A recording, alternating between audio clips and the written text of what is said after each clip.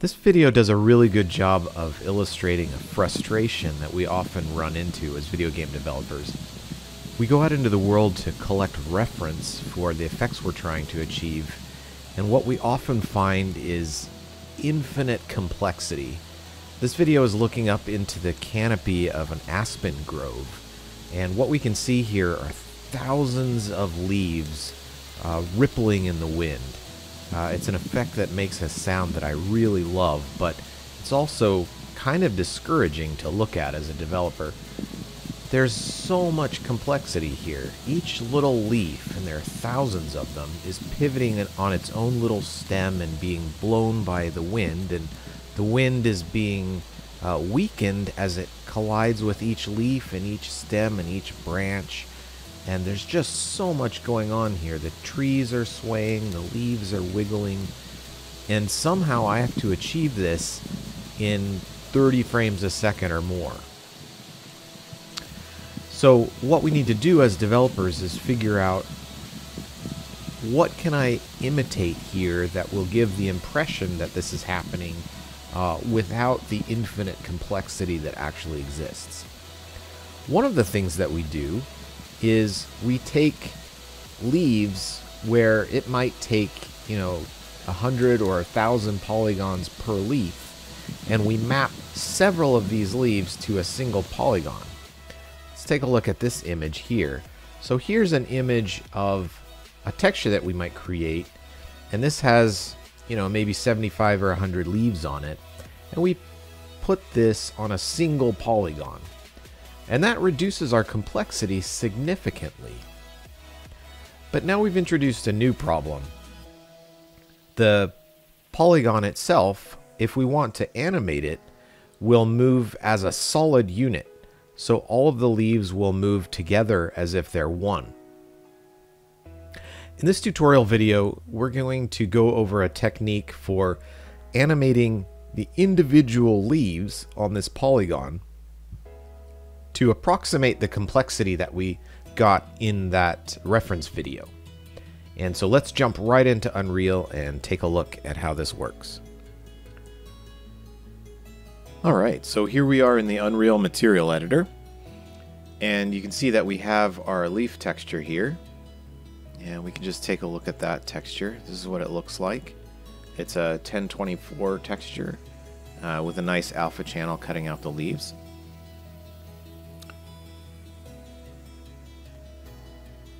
And we have our texture coordinates plugged into it, and right now the branch is just static, so we want to animate this.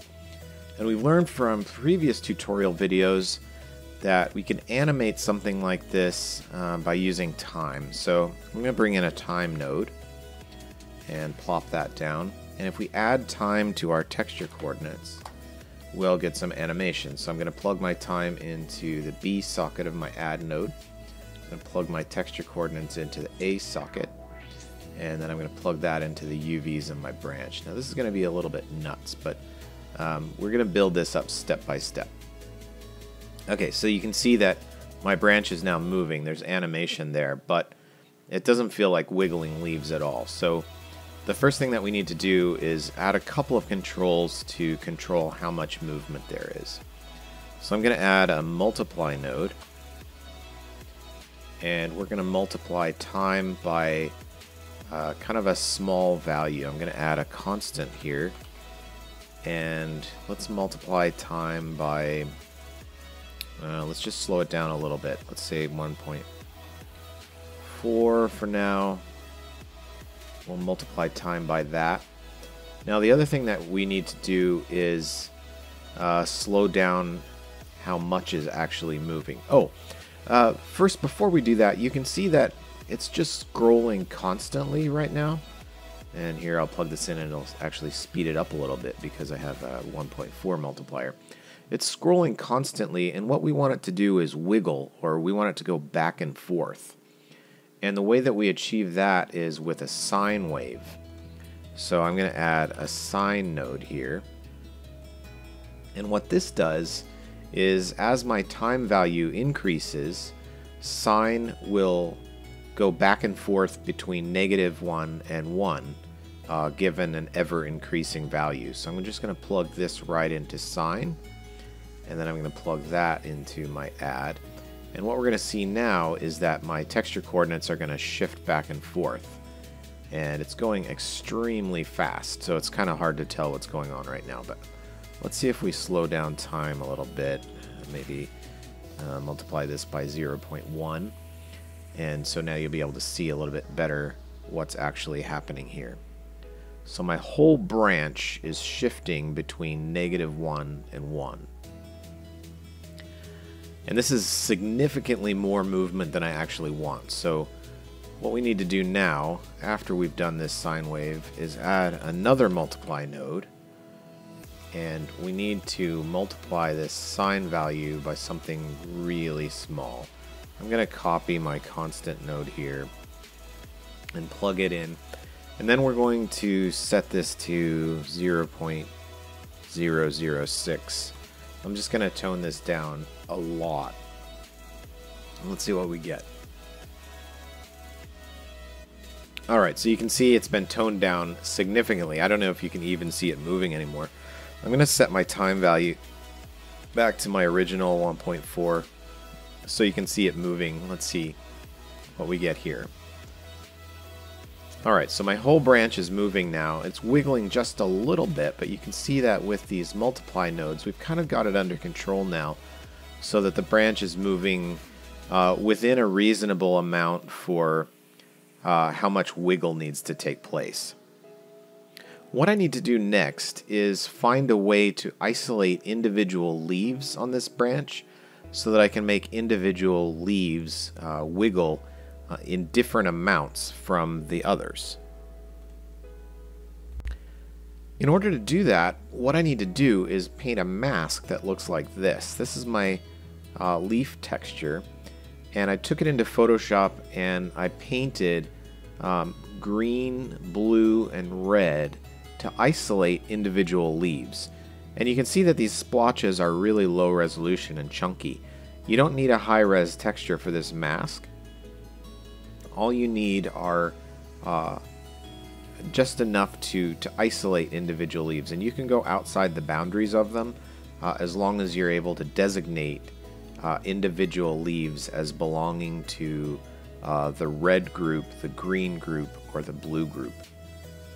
In this texture that I'm creating, I'm not actually representing color with these masks. I'm just using the individual red, green, and blue channels to represent different groups of leaves. So let's switch back to Unreal, and I want to show you what this mask looks like. Here's my mask texture in Unreal, and you can see that I have red, green, and blue, and if I turn off these other channels, here's my red channel, my green channel, and my blue channel. And you can see that I've been able to separate these leaf groups out by using this mask. So let's go back to our shader and incorporate the mask in. So here's my mask texture. Let's take these time controls that I've created and move them over just a little bit to create room for my mask texture. And I'm also going to bring up these other values because these are numbers that I've tweaked before. And instead of my individual 1.4 value for time, I'm going to wire this constant 3 in, and it has 1.4, 1.66, and negative 1.33. What I'm doing here is instead of a single time value, I now have 3 time values, and all 3 of them are going through this sine wave. And instead of a single size value here, I'm going to multiply this by 0.006, negative 0.0065, and 0.0055. So what this is doing is instead of just a single channel, now I have 3 channels.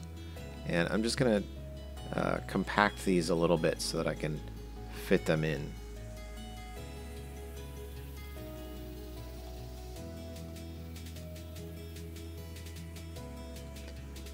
Just kind of clean up my nodes a little bit. And then I'm going to take these time values and multiply them by my mask.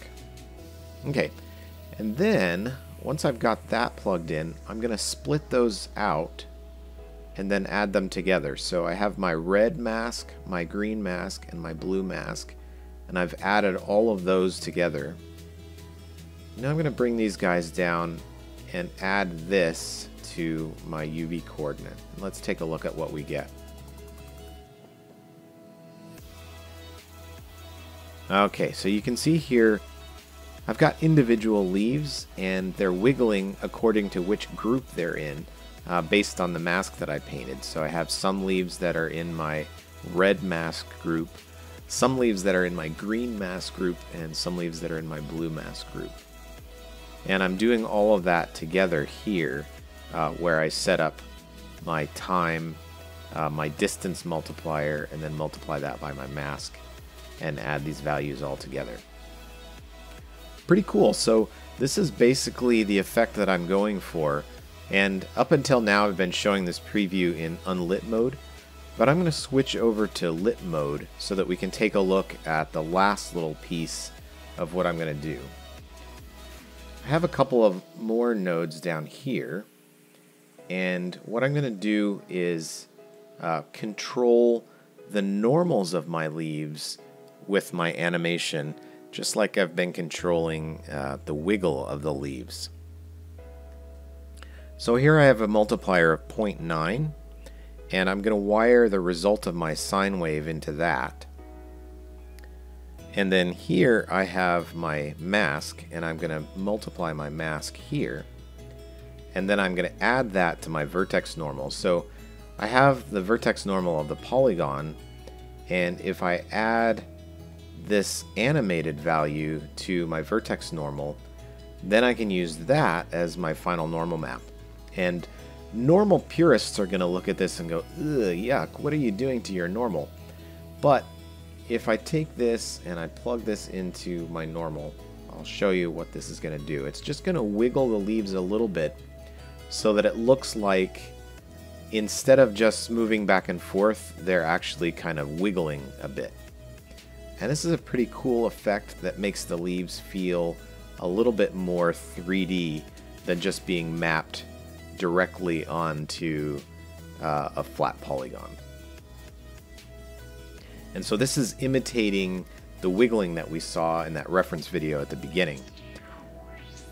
Now, one thing that's important to know is that we're trying to make this effect as cheap as possible, because generally in video games, vegetation is fairly expensive to draw. And so there are a lot of things that we've left out. For one thing, you can notice that all of the leaves are wiggling in one single diagonal direction. Now, if I wanted to, I could add a lot more complexity to this shader and make the red, green, and blue groups wiggle in different directions. But in this case, I've chosen to just make them wiggle in one direction, but move in different distances and different time offsets. So that's a detail I chose to leave out intentionally to make the shader cheaper. Now, if you wanted to, you could go back in and add that if you'd like. But one of the things that we face as shader artists is we have to create an effect that achieves the look that we're going for, but make it as cheap as possible so that we can keep the frame rate up for the player. And that's what I'm trying to do here. So let's take a look at a couple of examples of before and after of what this effect can look like on a tree. Alright, here's a tree, and you can see that we have vertex animation applied here. It's kind of moving around in the wind. But as I said at the beginning, the entire polygon is moving, and you can tell that the individual leaves are not really animated. It's just kind of moving the whole polygon instead of looking like the reference video that we looked at the beginning. So we need to be able to move these leaves around if we actually want this to feel like a realistic tree.